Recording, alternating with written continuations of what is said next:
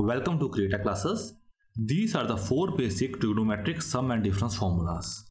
In this video, we will see the proof of first formula, that is cos x plus y formula. Okay?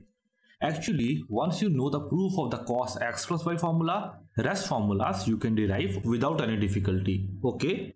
So directly proceeding to the proof of this formula, we will start with the unit circle.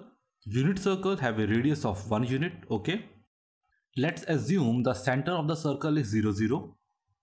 Based on this 0, 0, let's mark a point A on the coordinate 1, 0. 1, 0 means x coordinate is at 1 unit as the radius of the circle is 1 unit. Okay? And at point A, y is 0. Any confusion? Let's proceed. Let's mark another point B at angle of x degree and point C at angle of x plus y degree from plus x axis, that is 0 degree. Are you getting? Point C line is making x plus y angle from 0 degree. All the angles will be with respect to our 0 degree or the plus x axis. That is a standard rule. Okay? And lastly, take point D which is at minus y degree from 0 degree. Means y degree in opposite direction. Okay? So we have given 4 points A, B, C and D. Next step is to give coordinate to all these points. A point we have already given the coordinate. Now we have to give coordinates to point B, C and D. Before that, a small fundamental for you. For a unit circle, let's take a line at angle theta. Distance in x direction is A and distance in y direction is B. The coordinates of the point will be A, B. Okay, A is in x direction and B is in y direction. Are you able to observe this small right angle triangle inside the circle? Let's apply the trigonometric ratios. We know sin theta is perpendicular over hypotenuse. Here perpendicular is B and hypotenuse is 1 as radius of the circle is 1 unit. Okay, so sin theta is B. And cos theta will be A by 1, which is A. So we can replace A by cos theta and B by sin theta. Okay, we can do so. Just understand that coordinate of the points of the unit circle will be cos theta and sin theta of the angle that it is making with 0 degree or plus x axis. Okay, here it is making angle theta with plus x axis. So the coordinate of the point is cos theta sin theta. If say at other point at angle alpha, the coordinate will be cos alpha and sin alpha. Got the concept? Same fundamental we will use here. Okay, let's back to the derivation portion. Here point B line is making angle of x degree with plus x axis. So its coordinate will be cos x and sin x. Okay, we have used the fundamental.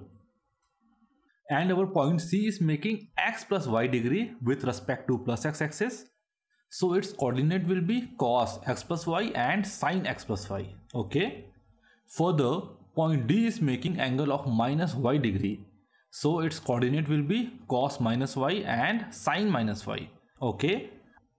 Okay, all the coordinates of point A, B, C and D are freezed.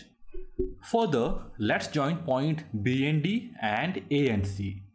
Now we are having 4 points and 2 lines that are BD and AC. And we know the coordinate of the 4 points also. Okay.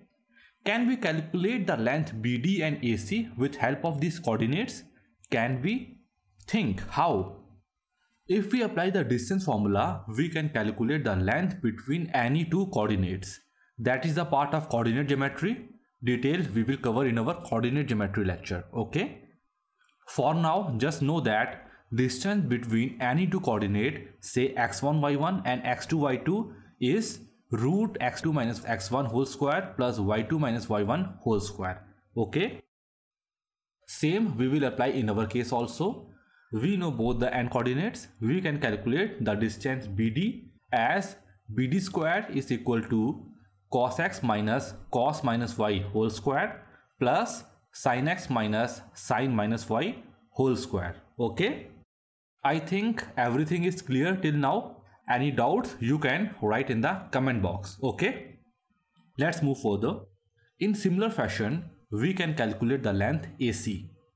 We know both the end coordinates, so applying the distance formula, we got AC square is equal to 1 minus cos x plus y whole square plus 0 minus sin x plus y whole square. Okay. Now if you observe closely, are you able to locate the two triangles inside the circle? These are the two triangles. Are you able to identify them? If we give name to center of the circle as O, we can name the triangles as OBD and OAC. Are these triangles congruent triangles? Think with respect to its side and angles of the triangle.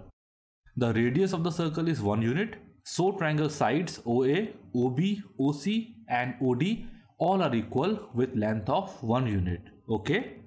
Now comes to angle. In triangle OBD, what is this small angle? We can say y plus this small portion, say delta. So this angle will be y plus delta. Okay. And in triangle OAC, this angle will be y and this small portion which we have called as delta.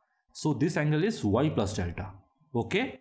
Don't be confused with the negative sign on y. It is basically due to rotation in opposite direction. Otherwise the angle is y degree only. Okay, so don't be confused by this symbol. So on observing both the triangle, we see that angle AOC and angle POD both are equal, that is y plus delta, and the two sides of both the triangle are also equal, that is 1 unit. If we apply the SAS rule, that is side angle side rule, this is part of geometry, the congruent triangles, that we will cover in our geometry portion.